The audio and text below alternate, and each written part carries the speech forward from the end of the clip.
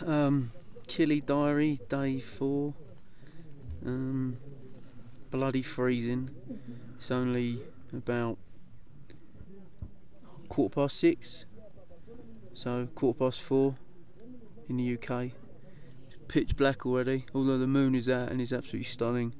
And I'd love to get my camera out and take some pictures of the moon lighting Mazembe Peak or whatever it's called, but I really can't be arsed.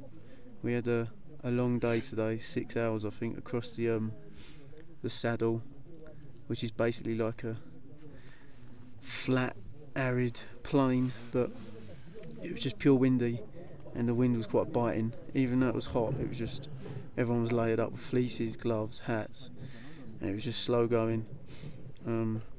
Starting to sap the energy now. But come dinner time, everyone's still in good spirits. I think everyone's looking forward to the summit tomorrow.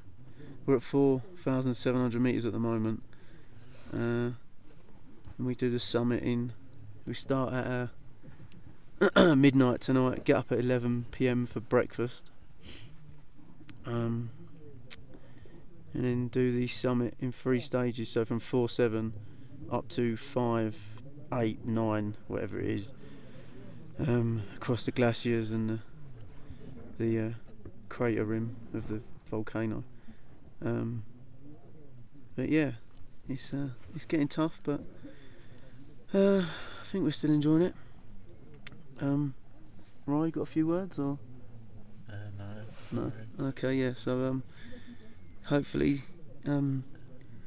tomorrow I'll be telling you that we all reached the summit. So good luck to me and Roy. Sorry for drivelling on.